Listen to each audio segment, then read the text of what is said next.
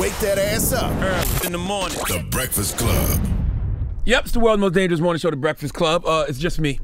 Envy's in Detroit. Angela had to run and go do something, but one of my favorite people to talk to is here, my man Jerrod Carmichael. I like this a lot, though. You like the intimacy? It's very Frost Nixon. You know what I mean? Like, it's like, okay, well, let's get a little serious. Yeah. This is the one I'm going to cry. You think so? Probably. Have you ever thought about that? Like, you know what? Certain interviews, I know I'm going to shed tears. Like, I thought about that. If I sit down with Oprah, I'm going to cry. And I already got the story that I'm going to tell her to cry. Oh, you? Yeah. Well, I guess I can't ask what the story is. Yeah. You I got to tuck it for Oprah. You're waiting for Oprah? Yep. Yeah, I think about crying a lot. I don't cry a lot ever. I haven't cried. I cried twice. I cried last night, actually. Why? It was just like a friend. Like a friend was going through something. It was weird. I'd never actually experienced that before. Really? Yeah, a friend was going through something and it made me cry. You never experienced what? Empathy? No, not on that level. I usually just deal with things and like go whatever. And I was like, oh shit, I'm like really crying. So what's the other thing that made you cry? It was the Charleston shootings. Ooh. But it was specifically the forgiveness of the family. I remember hearing the court hearing where like the shooter was there, and like the families came up and they were just so like, they were like, what you did was wrong and I forgive you. And I know those people, right? Like the Wednesday night prayer meeting. Absolutely. Like people. You from North Carolina. I'm from South Carolina. So yeah. Like I went every week. So like that one really, I was like depressed for like a week. That one really got me because I felt like I knew the intention of those people. Like they get off work at like 6 and then rush to church by 7. And like for them to get killed doing that was so devastating. Cause like, but then when the family forgave the guy and was standing to, I don't know, the religion that they held on to from the beginning and like holding up, I don't know, those principles and tenets and like something pure about that. And that's an impossible thing to do. And they just did it kind of one by one. And it was this beautiful thing watching them still connect with God in that moment. Don't watch the Emmanuel documentary then. Yeah, I haven't seen it yet. I haven't seen it yet. That's a very pivotal part of the movie where they show that exact scene with all these families forgiving Dylan Roof. But then they got one of the brothers on there is like, fuck that, he killed my mom.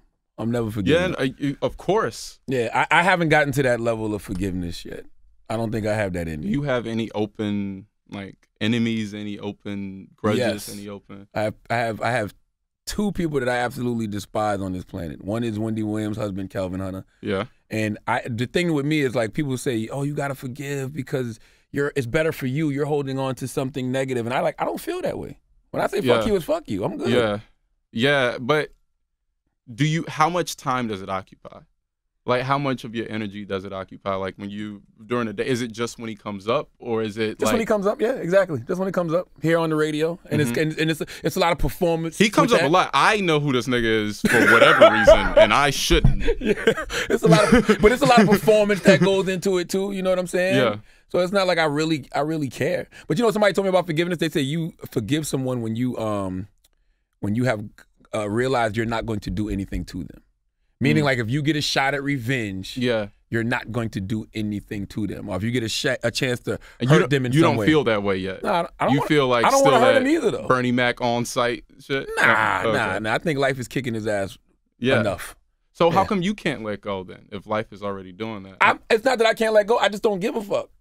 Yeah. Like, I don't hate him. It's just like, fuck him. Like, fine. But fucking... Now when you cut your toenails and you just throw them away, I'm not thinking about my toenails anymore. But that is with animosity. That's not without animosity. To say that, to say I don't care, but fuck him is still that's still a direction to send your emotion in. It's not like you're like, I've truly let it go. I could be at a party and he's across the room and I'm fine. It's not like you're saying that. There's still something, and I'm just saying that's like I go through that and I have to deal with that. And my phone is never on. My bad. A lot. And I don't know. It's hard. It occupies a lot of space if you hold on to any. You know that. You got people that you don't fuck with, Jerrod? I can't see that with you. I have random like kind of clouds over certain situations. Like for instance, like me and my dad are going through a thing, like kind of a clash where, I have this weird expectation of him not to be a fucking liar. And and he's having trouble living up to that expectation, and I'm sure I'm having trouble living up to his. I mean, interesting dynamic. I saw you with Dr. Jessica Clemens the other day at the Be Well conversation, but then I watched I started to call it home videos. This isn't home videos though. The thing with your father and your uncles and yeah. Is it home videos? This one's Sermon on the Mount. Sermon on the Mount. Yeah. I watched that yesterday, and I thought that was such an interesting dynamic because I think all men get to that point where we're like afraid of our fathers. And I don't think that ever goes away. Oh yeah. But then there comes a point where you're a man and you gotta stand up to your pops and say exactly what you have been feeling all of these years. Oh, it's hard. Like you saw both. Like when I talk with my mom, there's a certain peace, and I'm like, when my dad I look like Ray Charles. Like it's real, like weight. I'm like fidgety and like I can't. And I'm a kind of fidgety person, but like I'm very all over the place with him because it is a hard thing. Like the dad has there's a weird dynamic. Like there's a weird dynamic, a weird power that, a father can have over a son. It's fear. Yeah. And that's the first man that you looked up to that you wanted to be just like your first idol, your first icon. But then you realize, like, my icon was wrong. Oh, when you realize your dad is just a nigga that got somebody pregnant and your mom was this girl that was just doing the best she goddamn could. And, like, they are human and you're very flawed and, it's a hard thing, but you have to accept that. With me and my dad, it's weird because there's a dynamic shift. To be honest, you're the provider. Yeah. I feel like dad should mean whoever paid for the last vacation. I'm dad. The father of. But that dynamic shift, it's hard. Like, not to sound weird, like both my parents are like on payroll. That's a weird dynamic shift to like live in. You put your father on payroll too? Yeah. For what? I can understand mom because that's mom. She, Yeah, and they're in the same house too. And it's just like even still to give a sense of like this is your own my money. You have some and you have some of them.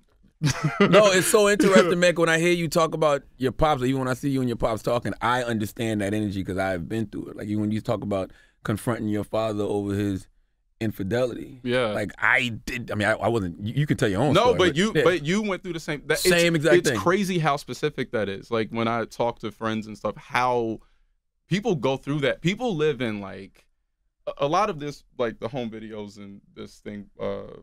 Part 2. I forget what Sermon on the Mount. Yeah. My own thing is about freedom, and it's that freedom to express, this freedom to not carry these weights of like, unspoken unspoken conversations you should have had, carry the weight of like secrets. Like being an adult with secrets is gross. That's so gross. Yeah, you know what I mean? agree. And like having that with your dad, like it's very easy to have that with your dad. And it's so specific with like other kids and outside marriages where like, families I knew, like they usually found out at the funeral.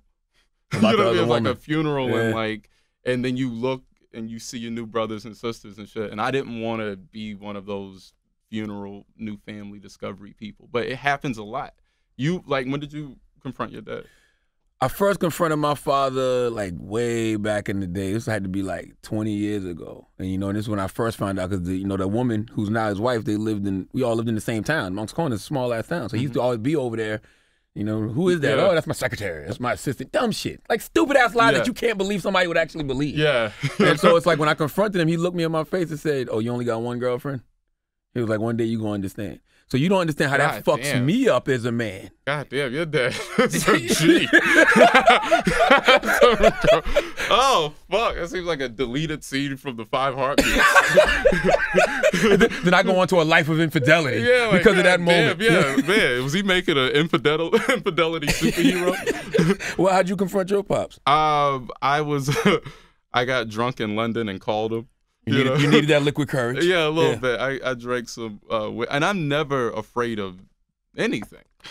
And that was really scary to just like, mostly because I felt like I could have undone my parents' marriage. And that's kind of, I found out that my dad had other kids and was who he is since I was like 9 or 10, somewhere around there. So I kind of carried that like my entire childhood, and you feel this sense of obligation to your mom. You want to protect her. Exactly. You don't want her to be hurt in any way, and you think that by carrying this, you know, by being your dad's wingman on this, that somehow you're the glue that keeps the family together, right? And then because all you know is like the media version of infidelity, right? Oh, he cheats, she leaves, it's over.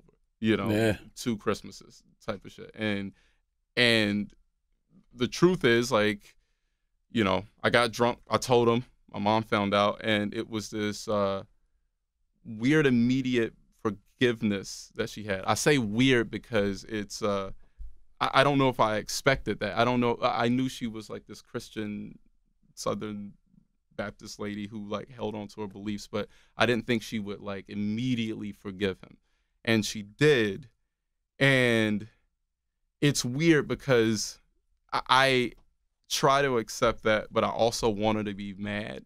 I wanted to be angry, you know, and she's this really sweet lady and very kind, and her sweetness angers me now, you know, because I don't feel like she's protecting herself, and I don't feel like she's like guarding against herself against like, you know, people lying to her, against a like kind of cold, cruel world sort of thing. I just don't want her to be like too vulnerable and susceptible to those types of things. I'm going on a long tangent. Yeah, I'm listening because like I said, I understand every emotion that you're talking about, and I'm glad that you got it out early, because for me, over the past year or so, like I had like therapy really made me hate my pops, and I thought I loved my pops. And I do love my pops, but when you're in there and you're talking about all of the things that impacted you when you were young that you never spoke about, you just suppressed, let mom and dad go through their thing. But then as you're older, and like you talk about even something as small as a vacation.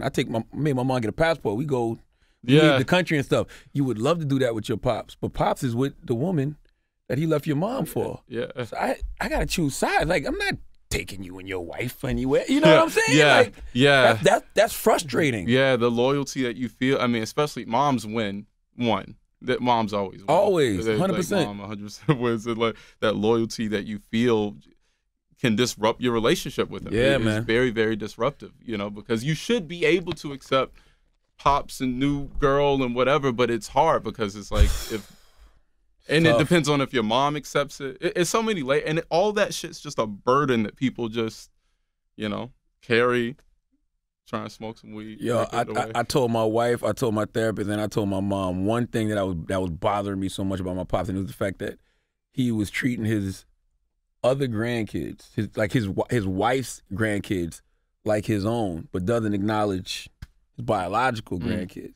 And that shit bothered me for months. Yeah. And like, you know, it was one little thing. He asked me to do something for him. I'm like, I'm not doing that shit. As a punishment for you not acknowledging your real grandkids. And I didn't tell him that. Yeah. But then I eventually told him, and that shit did feel like a weight came off. You know what I mean? And what fucks you up as a son is when your father says to you, you're right. Yeah. That's what fucks you up. Yeah. Well, dads carry shit too. They know, but dads will just sit. It's always like, come to me. Dads love that position of power and just like sit in you know, and even my friends who don't know their dad or know of their dad and like know where he is, and you would think, and the dad knows of them, and you would think the dad would be inclined to come visit, come see him, come talk to him, apologize. But even in that position, they still wait, you know, and still wait. Even if they know, I don't know if they feel it or not, even if they know they're wrong, they just wait. Yeah, it's interesting even watching the home videos and the Sermon on the Mount, because, you know, I read this article that TV AV Club said, and they said that Jerrod doesn't know what to do with black women. I hate her. And that's the one. You asked if there was one. There's one. Look, she doesn't mean any harm, but she's an idiot. Who, your mom, or the person that wrote the article? The person that wrote that. It frustrated me for 2 reasons. One, I didn't send it out to press for a reason. It's very, very personal to me. Got you. It's the most personal thing you could possibly do. It's my family, you know. that specifically wasn't meant for reviews. It wasn't meant for press. I didn't come here. You know what I mean? Like, you know, like we talk a lot, and like I would have been here. A lot like of people trying didn't to know tell it was on. Most people don't know it was on. I think like 15 people watched it and loved it, and and I love you. The 15 that watched it and loved it, I love you. But she completely she's a comedian. I didn't even know who wrote it. I just saw that. I should put the air quotes up. Okay. And someone who I think that's a conflict of interest. Someone who is engaged in the thing that you do, reviewing the thing that you do. I get like that's like Cardi's album being reviewed by Nicki. Yeah. You know what I mean? Like, and I'm giving her way too much credit in that analogy, but still, like it's very. It was frustrating. I let it go. I saw it though. It was like it was annoying because I didn't send it to you. Mm-hmm. One, like this isn't yours, and two, you are. I think wrong. I reject her hypothesis. Yeah, they said she said you didn't know how to engage the women around you, and you had incredibly leading questions. It's my family. Yeah.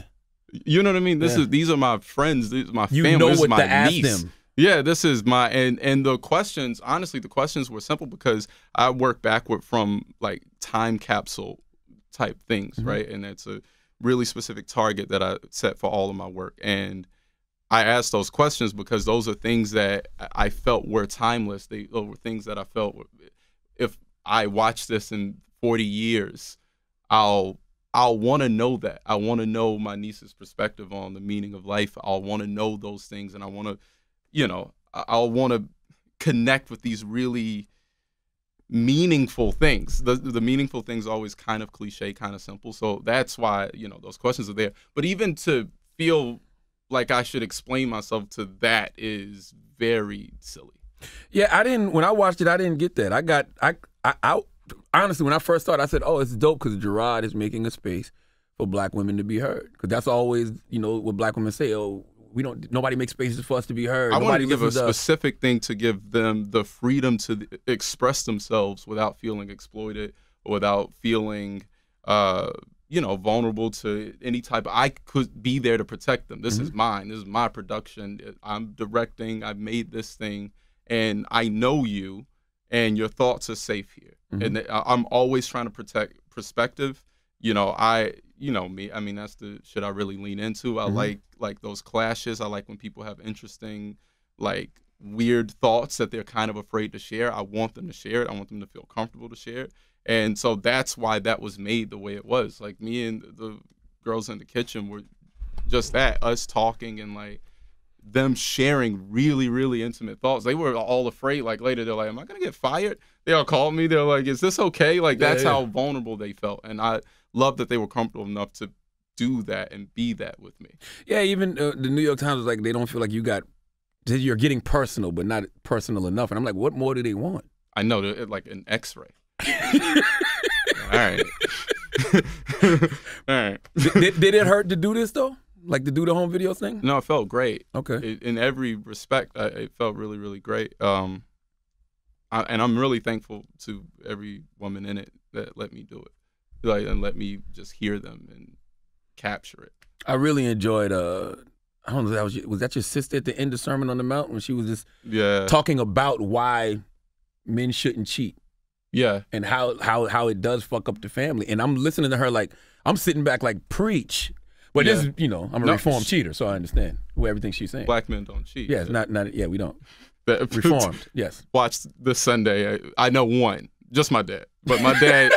My dad's R. Kelly, and you gotta. Jesus Christ! He said that on there, and you corrected him. Oh yeah, my dad's R. Kelly. A lot of people's dads are R. Kelly. You might not want to admit it, but you don't have to. It's not in the literal sense, but in the emotional sense. Yeah, dads can be R. Kelly sometimes.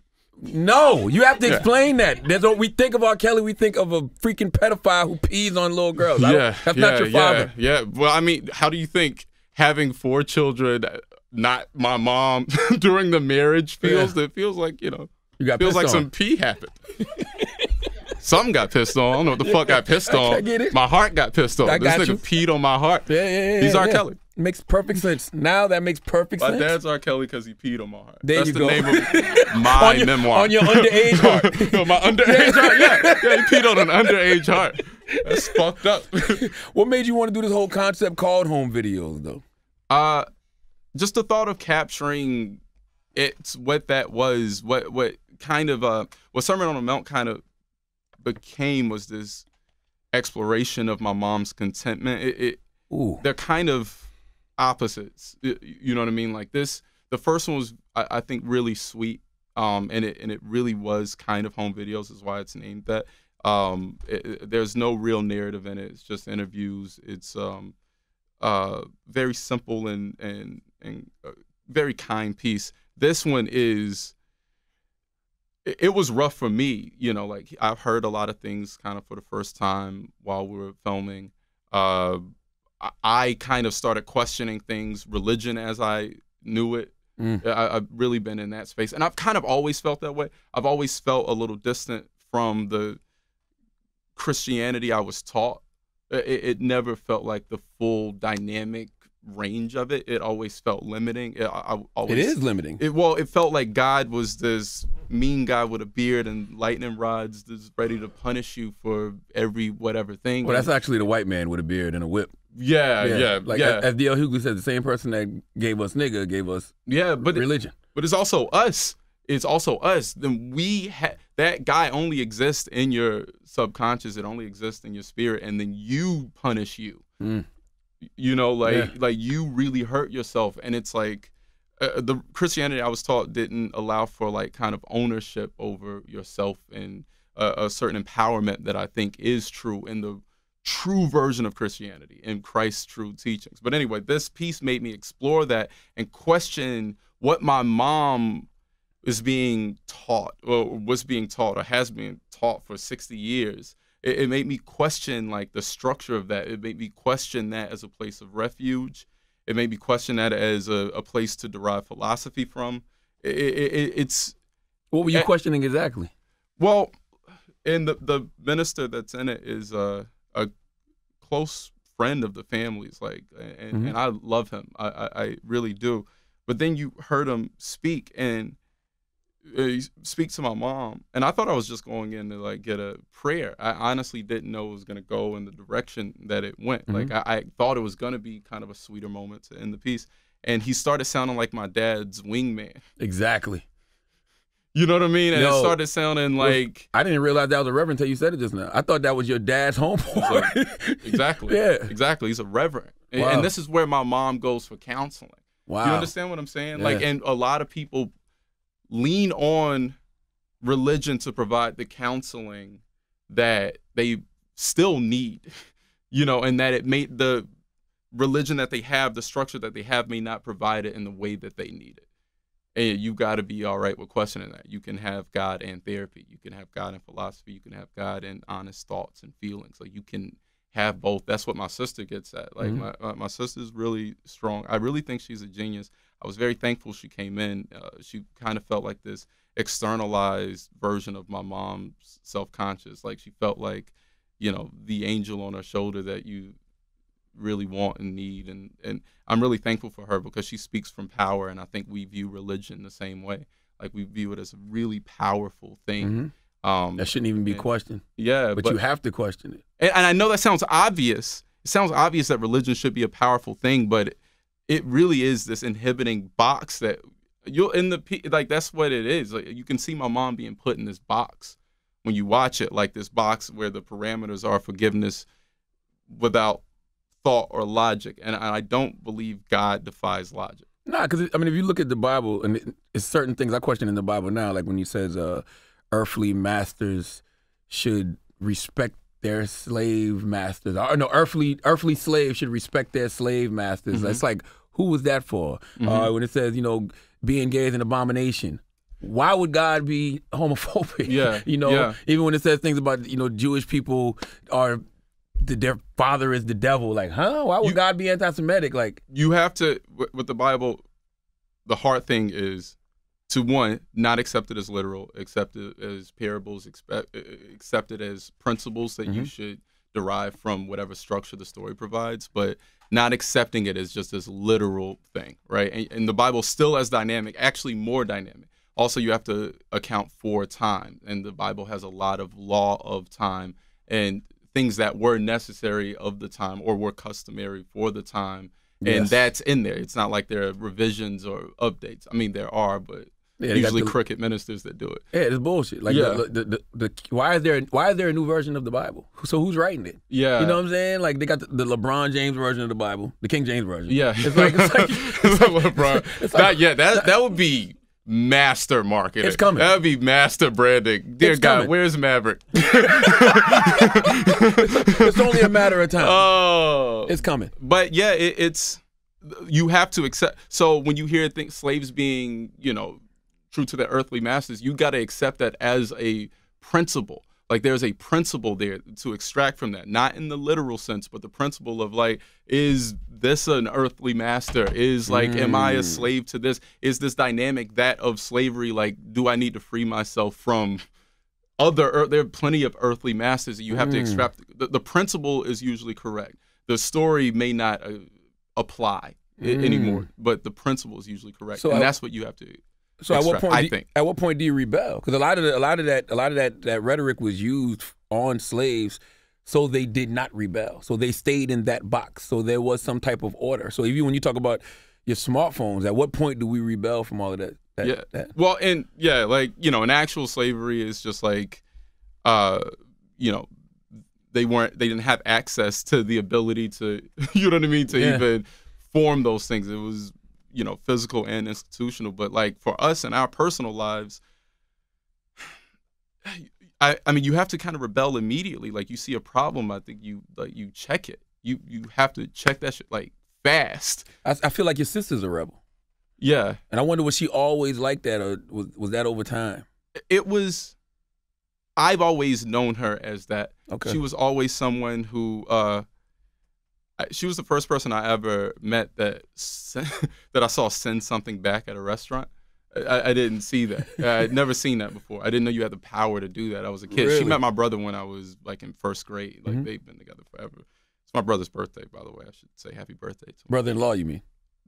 I call her your real brother. Yeah. They've been together so long. I call her my sister. First grade. That's my sister-in-law. My brother's like 9 years older than me, but like I call her my sister. Okay. And it's weird. Yeah, I have to. It's my brother. That's my actual brother, and she's my sister-in-law. But I got you. Yeah, refer to her. But she's always been that. I didn't want to be in that moment because I think she's like this emotional like genius, and in the sense that she's not afraid to speak up when there's a problem, and she's not afraid to be informed enough to like articulate how she feels, and she's always been that. And I'm so thankful for her. She's really like molded me into who I think I am. Yeah, the contrast between her and the Reverend is great. Because when you're hearing the Reverend, you're like, all right, who you talking about, God or yourself? You're basically telling your mom forgiveness and yada, yada, yada. And then your sister's like, no, you cheat. Yeah. It's fucked up. Yeah. You know the consequences of your actions. I'm like, she's right. Yeah, it's crazy. She's calling out a Reverend on the lawn of his church. Yeah. He's at home and she's just like, and you have to do that. You have to question. You have to question religion as you know it. You can't, you can, but don't be a Christian because your mom's a Christian. Be one because you connect with the principles of it. Absolutely. Learn what those principles are. And the only way to learn is by questioning. That's always been kind of my fight. That's the only way I've found growth or found understanding is through questioning everything. It's how I found out my dad's cheating. It's how I found out the version of Christianity that works for me. It's how it question everything. It gives me kick the tires. It gives me a feeling of strength because I do question everything except for what happens in my family.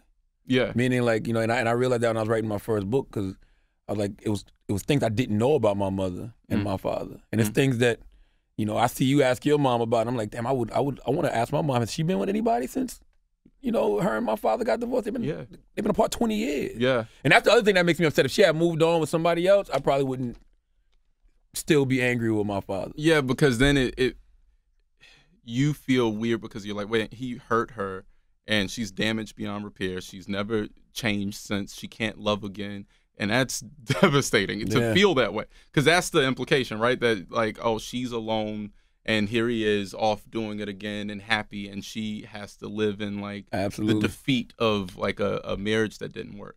And she doesn't like, the thing to question are the principles or what she's adhering to or what's blocking her from experiencing freedom. You know what I mean? And maybe there isn't. I don't want to speak. I don't know your mom, but like I don't want to like speak for her. But what is the reason? Why is she alone? Does she feel like it's wrong to marry again? Does she feel like what's stopping her? What's stopping her from having the freedom? That's what I'm always trying to have for my mom. I always wanted to like just see the world, like experience things, poke at things, question everything. And see, I don't know even if you live with him. And I don't know because I've never asked those questions. Ask it. Yeah. Ask it. That's why I like what you're doing, because it's not just showing your family dynamic. It's showing family dynamics in general. Is that what you was going for? That's kind of it's specific, is as specific as I could be. And I think that's where you relate to more people in specificity. And like, that's, like I'm saying, like you dealt with that with your dad as well. Like it just happens to be a lot of families. Yeah, like a lot of families I know, and definitely my own, and it felt weird being inhibited in any way. It just doesn't feel right, and like I wanted my family to experience freedom. And my mom, you know, after doing it, talked about how light she felt, you know, which implied a burden that I didn't know was there, and that's what made me explore more and do another piece. So that's why Sermon on the Mount came. Was there anything that you learned that like shifted the dynamics of your family forever? Yeah, it's some things that like, for the good, for some things, like my parents started doing therapy. That's beautiful. Yeah, they started doing therapy, like they did couples therapy. And wow. And my dad, I'm trying to get them to go separately, you know, and you know how hard it is to get two old people from North Carolina to go to therapy? Oh, it's very impossible. It's almost like they got to be on payroll to get them to. Oh, yeah. They are. No, they fought it for. I've been wanting it for years. Yeah. I really wanted it for years, and they fought it, and you know, I mean, they do what they want, but they finally came to a place where I think seeing it, like seeing home videos and seeing yourself projected on something allows you to then reflect in a different way, and so they became more open to it. Maybe it was that, maybe it was something else, that's good. That's really, really good. I like my dad better while he's in therapy. You know, like I think that he's a little bit more open, and you know, hopefully it'll continue to grow and they'll be okay. I just want my mom to be truly happy, and I want my dad to be free from. He's really in a kind of mental cage right now. My father went to therapy 2 and 3 times a week. He was on 10 to 12 different medications. He tried to kill himself like 30 years ago. So that's what you know, prompted him to go do all of that kind of stuff. And he's been getting a check for his mental health issues for the past 20 years because none of the medications and stuff work. And he didn't tell me that until Thanksgiving of 2018. God damn. Yes. Wow. So he's been getting a check for 20 years. For 20 plus years. For, like, wow. Which is also a weird supplement for it, I guess. Is just like, well, we can't fix you. Let's throw some money at you. Throw some money at you. That's the American way, baby. Yeah, that'll fix. Yeah. Oh man, that's and what caused him not to tell you? Like, what was the wall, you think? I think it's the same thing that all men have. You know, they teach us that we got to be tough. They teach us that we got to be hard. We can't show any weakness. You know, we can't be vulnerable. Oh man, people are in so many boxes, bro. Guys, especially black guys, are in so many like boxes. I know niggas scared to try on different jeans. You really want to do the fucking New York motorcycle denim all year still? My nigga, take the hat off, take the Yankee fit off sometime. Yeah. You don't have to wear Tim's all summer, yeah, what are you doing, try bro? Some slides. Try some color, my nigga. Try some fucking color. Purple exists. That shit is gorgeous. But that's because know your undertone. Fuck you do it. That's because that's what do you realize that as black people, especially black men, we're always just trying to feel secure? Yeah, always. So whatever makes us feel comfortable and secure is what we tend to gravitate towards. Yeah, and that's a lot of insecurity. That's what's holding on.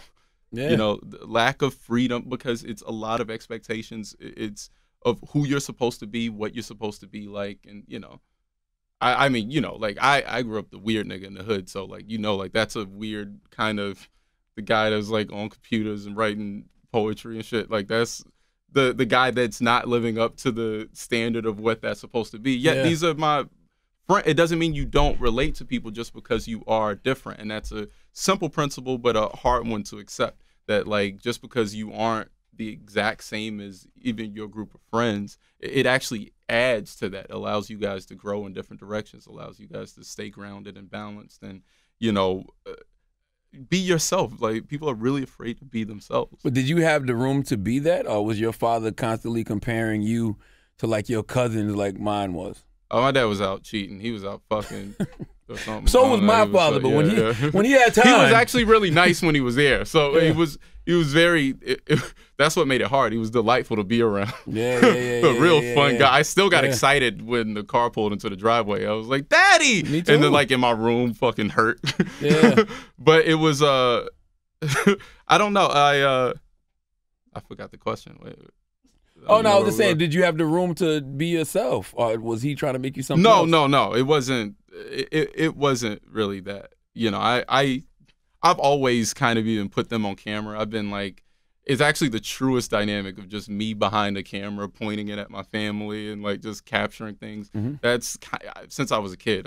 We had the big camcorder and then the small 3 CCD shit, and then I've had all of them, and I always love capturing moments with my family, so it felt really. I mean, it's kind of shocking to see you even do that because you don't have social media, so you're kind of like a reserved person in a lot of ways. You're not like super transparent unless you're on stage or something like that. So, you know, why give them the behind the scenes? Well, I don't. I personally don't like to ask for attention unless I think it deserves your attention. Mm-hmm. You know what I mean? Like that's the only thing. And if I'm not really thinking about social media, I shouldn't be it. Like, don't join the game and not play it. You know what I mean? Like that's really weird. So, and it's not that I'm like necessarily reserved. I'm just not on there. You know, and I know like kind of now it seems like you don't. It just doesn't exist. But I enjoy that. I enjoy like the peace that comes with that. Mm-hmm. But I thought it was interesting, and I thought it's been something I wanted to explore, and cameras are like microscopes, and I wanted to put, you know, this family dynamic, my mom's, you know, contentment, religion, these things under a microscope because it did mold me. I am everyone in there, mm-hmm. you know, and so it's kind of self-reflective in a way too. I just wanted to see me. It kind of became that. I didn't know what it was going to be. I just brought a camera to North Carolina and I have a great relationship with HBO, and we had a great outlet for it. But it's very specific oversharing, not you know, the type of oversharing that just happens on Twitter where you're just like, here, look what I ate for breakfast. Yeah, you know what I'm saying? Yeah, I wasn't just trying to put out drama. I was trying to put out like just an interesting portion of emotion. Yeah. Do networks and your agency ever get mad at you because you're not on social media? They stopped that, and everybody around me know. Like they stopped trying. I have a troll account. You know, that's fun. Oh, you're Kevin Durant. You got a burner account for it? I mean, I don't comment on shit. I'm not You just gonna look. I'm not gonna fight you. I don't even look for me. I just like seeing, like, you know. Do you type your name in just to see what people are saying about you? I have before. That's a crazy dark road to go down. Sometimes delightful, sometimes very nice. People are really. I don't know. I actually don't. I haven't seen nothing that's made me go like, what? It's not good for your mental health, though. Yeah, well, even just. My whole life's about me. Yeah. I don't need more me in my life. Yeah. Like the calls and all the things and projects you're working on. Like I don't need more of me. I don't need to like search me a lot. So when you make an announcement like the Django Zorro movie, you don't go online to see what people think about that? I didn't even make that announcement. I really don't even know how that got out. I've been doing that for like a year. I just don't say stuff. Yeah, that's been a thing that's been going on. Maybe even longer, like a year. I just don't. I also don't believe in announcing projects. People like to be like, you know, I'm working on this thing, and then it disappears, and you never hear about it. Like, you have to give room shit to fail, and I worked on a lot of shit that like nobody's ever seen. Oh my God, I've worked with so many people. Yeah. But I never announce. It's distracting. Well, what is the Django Zorro movie? That sounds weird as fuck. Yeah, it's weird. It's with Quentin Tarantino. Yeah. It's fun to write. He's one of my favorite filmmakers, so it's been fun to be around him and like, watch movies with him and talk movies with him, and like, then he disappears and makes a movie, and like it's this graphic novel that's just Django and Zorro, together now. Like, it's a great story. I read it and then I wanted to do it, and then Sony wanted to adapt it, and it was just kind of good timing, and Quentin was a fan and I was a fan, and it just worked. Do you feel the need to feel famous? Not to be famous, to feel famous. What do you mean, like? Because you do a lot of things. So what if you're, just on a plane somewhere and nobody's giving you any special treatment? You know what I'm saying? Yeah. No, I don't feel a need to be famous. At restaurants it is good. I like it at restaurants. Just to walk in and not make a reservation, that's really nice. But otherwise, like, no, again, I don't want attention unless I'm like, hey, look at this. Like, I don't feel the need. Like, I've always been like that. I really care about work and making stuff good, and fame can be a part of that. Like, hopefully you make something good enough people like it and they know you. But I never chase it in any way. I'm terrible at being a famous person or fame-ish or whatever the fuck I am. Like I'm terrible at it. I don't want it. I don't seek it. TMZ be coming up to me like on the sidewalk, and I just stare at them like, I'm not gonna like, I'm not gonna engage. With that said, when you do something like home videos or Sermon on the Mount, is that your way of trying to establish a personal connection with the audience? Because as popping as you are and all of the things you've done, from sitcoms to movies, whatever else, you don't really have a connection with the audience, it seems like. Yeah,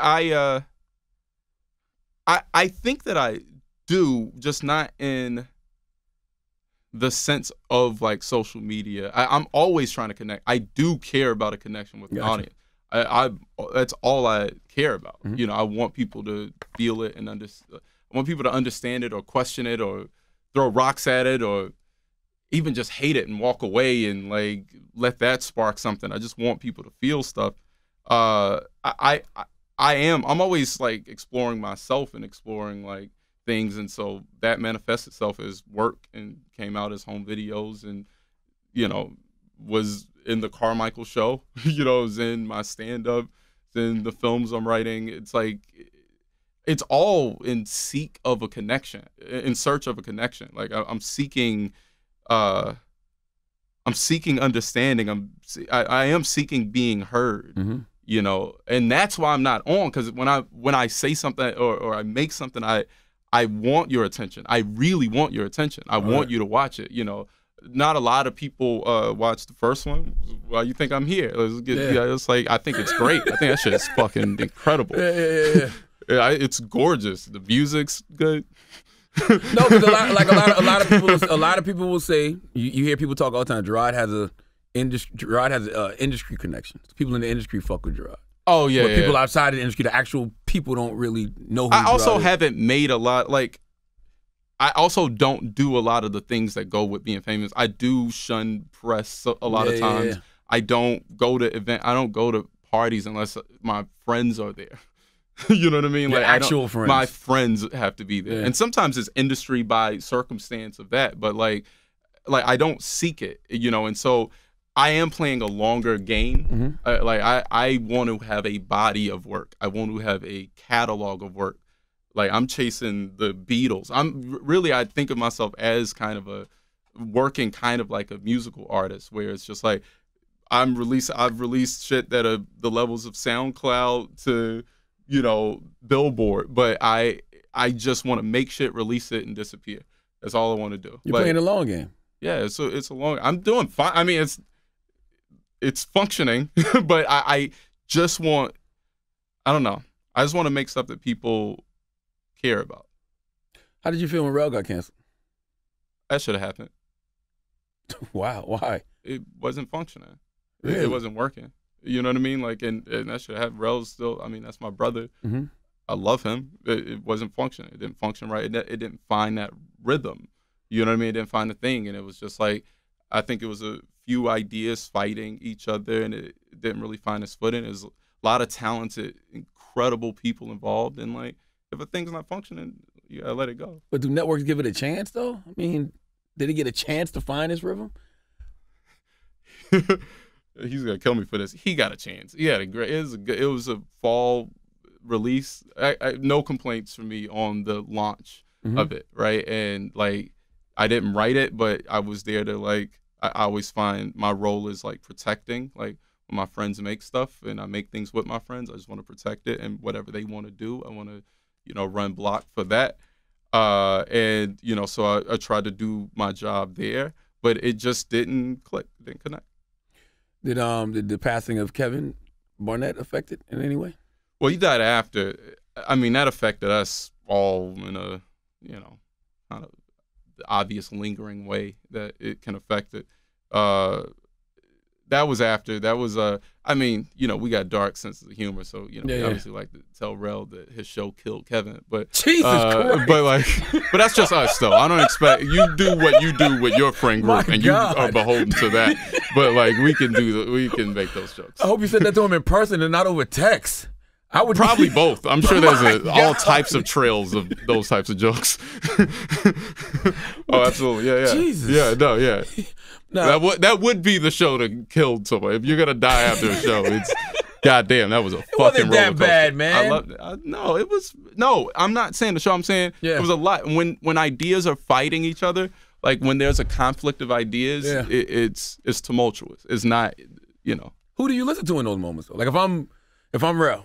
And I want my show to work, or even with you with the Carmichael show, and I want the Carmichael show to work, but then you got all these executives telling me, well, it should be like this and it should be like that. Who does the creative listen to? Well, I mean, look, I can only speak for me. For Carmichael show, that was me. That show is me. And I'm proud of most of the episodes of it. I get frustrated when people can't get past the pilot because the pilot was rocky. But I love that show, and that was me. And I made every decision, and I chose the mustard that was on the table, like literally. Like that was my thing. Every set, I work with great people, but very, very specific. Like I'm in like lighting and coloring and sound mixing. Like I'm with it. It's mine. And you have to want to take that type of ownership in order to make something that like I think is great. I think Carmichael show is great, and I had to like. My mom likes the Carmichael show. I was exhausted after that. That's a good. Your mom's like Carmichael show. My mom likes the Carmichael show. She was up here one weekend, and it was Sunday, and she turned to it before I did. I'm like, wow, I didn't know you watched the Carmichael show. Oh, that's beautiful. She's a grown Jehovah's Witness. Like, oh, that's beautiful. You know what I mean? She enjoyed the Carmichael show. We gotta get your mom a man. We gotta get your mom out there. I know. We gotta be your mom. My mom and your mom got to do the Thelma and Louise, just go on the road type of shit. North Carolina, South Carolina. Now, you spoke on home videos of your mom, and this was a headline. You said you hooked up with dudes before. Yeah. I didn't know if you were joking or not. Oh, good. Good. I mean, it's like kind of, it's obviously a line that you say and everyone. I didn't even pay no attention. Like, it went over my head. Like, I was like, okay. Yeah. And then I saw the headline. I was like, huh? I missed that. Yeah, which should be the feeling for that. Like, it's like I'd say it. I said it. It was a conversation with my mom. I said it, and what else? What was it true? And if it is, what made you want to use that forum for that? Yeah, and I don't want that to feel exploitative. Like, home videos shouldn't feel that. And it's like we all playing and we all like naked in this thing, then we're all naked in the thing. And like, and it's my mom, and I, was curious to see what she would think of that in that moment. And that was just such a pure moment of expression. And so it happened. It sounded like that was the first time she ever heard that. It was, yeah. Wow. Time, yeah. So the whole family, period, that was the first time they ever heard that? Some, yeah. What was the reaction to the family, especially them hood-ass uncles and your hood-ass daddy? I mean, nobody said, like... Yeah. Like, I mean, here's the thing. Like, to get hung up on anything that I say. Like, I'm always gonna present things as honest as I can, and like sometimes, you know, there's a little bit of complexity to that people can't accept, and I just accept that. If you're just not gonna accept that, you're not gonna accept me. You're not gonna accept my work. I'm cool with that. I'm cool with letting that go. I don't think that's anything that like is in any way of disruption to life or to career, to personal relationships that I care about at all. Like, yeah, it seems silly otherwise. You know what I loved about it? I love that you said that. You put it out there, and people really didn't give a fuck. And I was like, yes, because I'm tired of the press conferences. I'm tired. I'm tired. Like, again, like, be free, my nigga. Like, say whatever the fuck. Maybe it's not that. Maybe it's a conversation with your dad. Maybe it's a conversation with your mom. Maybe it's a conversation with your girl or your boyfriend or your whatever. Be free. Express it. Express what you're feeling. Who you like. Be you. Yeah. No, but be comfortable. You know it's gonna be pressure on you now to be an ally and be an advocate, and you know. I mean, I don't listen to any pressure to be anything other than me. You know what I mean? Like, and I express my views as I have them, and I share them, and I try and contribute as much as I can when I can, and that's it. I don't look for like. I'm not gonna use anything to try and springboard. Like, you know, I won't use any status as any minority or any whatever, like, you know. Yeah, you don't lean on none of that. I've never seen you lean on any of that stuff. Not even being black. Like, no, I mean, it's inherent. Look at me. Yeah. Dark as shit. What else do you want? What? Clear. I experience life as that. Look.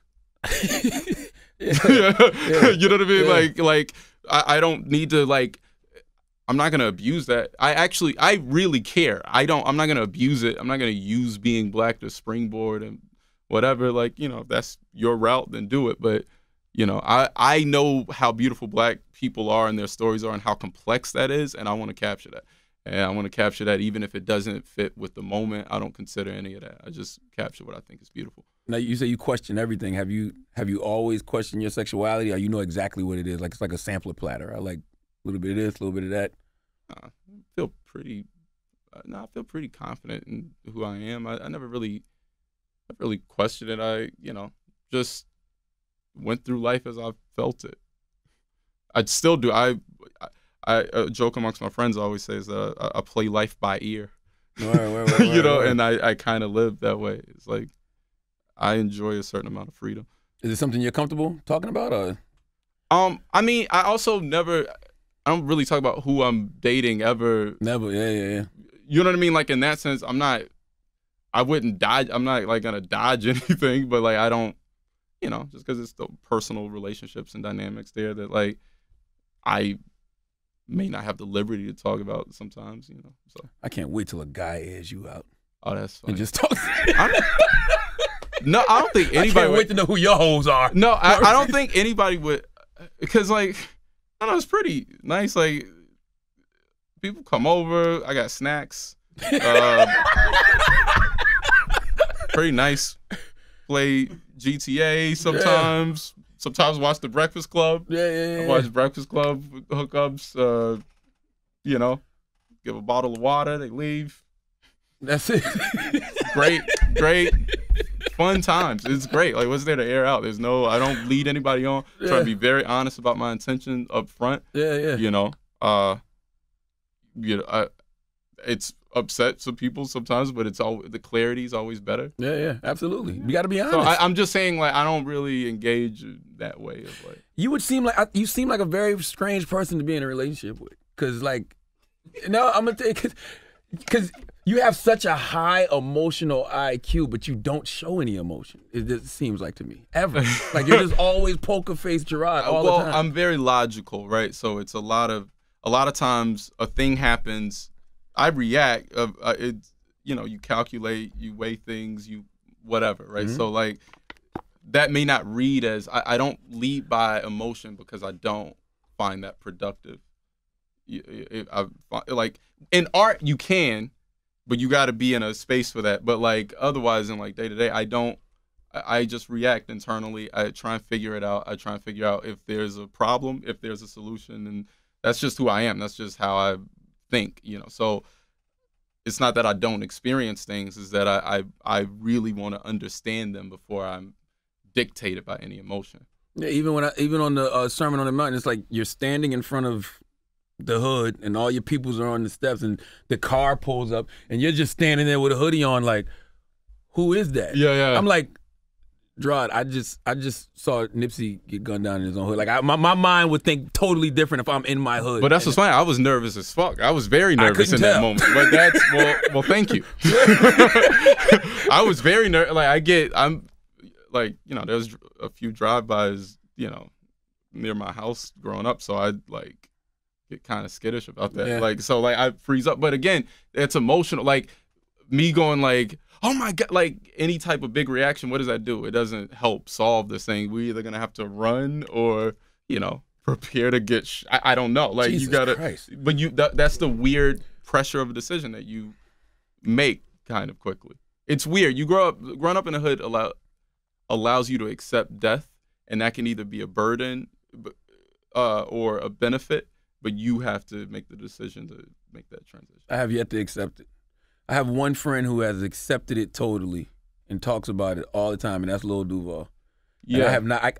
I can't wrap my mind around the concept of death. I want to be here for as long as I possibly can. No, of course, I do too. Mm-hmm. Oh my God, I healthy as shit, man. I'm trying to like be here forever. Yeah. But like at the same time, you just accept that it is real, and you accept that it can happen and it does happen, and you accept your life as is. And that's why the freedom is important. Mm-hmm. You know, it's all, you know, because of death. Death is the marker that, you know, that we all march to, and you're just trying to have the best fucking time you can while you're here.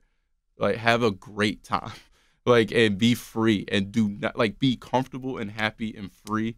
And that's so important. And like, people carry weight, and accepting death is free. That's what I'm saying. It could be beneficial. It is freeing, because now it doesn't mean you throw caution to the wind, you know, still respect yourself and try and protect yourself. But at the same time, it's not a burden. It's not an inhibiting factor. It's not something you even consider anymore. You're just out and just kind of ready for the world. So a Sermon on the Mount, is this what you're hoping that it gives people, just that ability to feel free?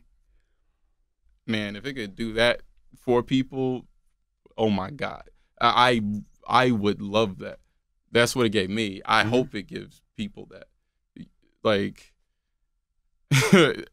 I hope it at least sparks the desire to want it. Yeah. If it's small, like whatever. And I'm not trying, like, I don't believe art cures cancer. So it's not like I'm like, you know, and this will change you. I'm not going to give you the Tony Robbins speech or whatever. It's just, again, a piece of emotion that I found interesting. But if it can spark within you something that you know you've needed to do or say, or a feeling you've needed to express, then I'm very happy you watched. Yeah, I feel like it shows that uncomfortable conversations don't have to be uncomfortable. No. That's what it shows. So not uncomfortable. Yeah. It's only as uncomfortable as we make them. Yeah. Things are always as uncomfortable and as awkward as you make it. Yeah. My man Jerrod Carmichael. When does Sermon on the Mount come out? Sunday. HBO, what time? I have no idea. Have no idea. But it's on HBO Go and Now and all of the platforms. Well, thank you for coming, man. I appreciate you, man. You're one of my favorite people, I love you, man. I love you too, bro. Good to see you. My man Jerrod Carmichael, it's The Breakfast Club.